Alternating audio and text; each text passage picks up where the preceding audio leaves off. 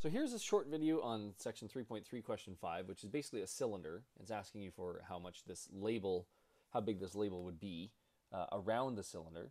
So a label on a bottle, and this is assuming that the bottle is exactly cylindrical, but a label on a bottle would not go on the top or the bottom. It would just go around the middle.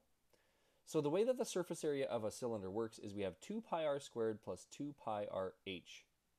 2 pi r squared are the circles on the top and the bottom. That's the area of the circle on the top and the area of the circle on the bottom. That's why we multiply by 2.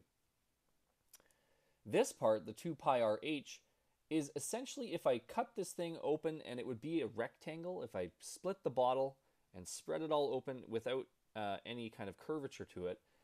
That would just be basically the area of the middle part. So not the top or the bottom, just the area of the middle. And that's 2 pi r h. So 2 pi times the radius times the height. In this example, the height of this bottle is 7.5. We could also write that as 7.5, and that's in inches. The radius, or the diameter of this is given, of this bottle or this cylinder, is 3 3/4, which is 3.75. I want the radius, which is half of 3.75. So I divide it by 2, and I get 1.875.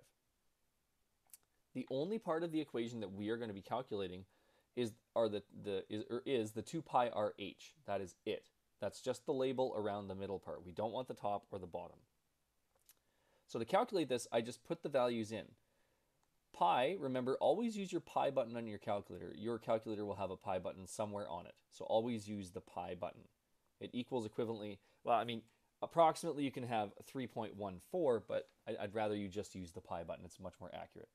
So 2 times pi times the radius, which is 1.875, times the height, which is 7.5. And hopefully that you can do that calculation on your own using the pi button. And I hope that helps with this question.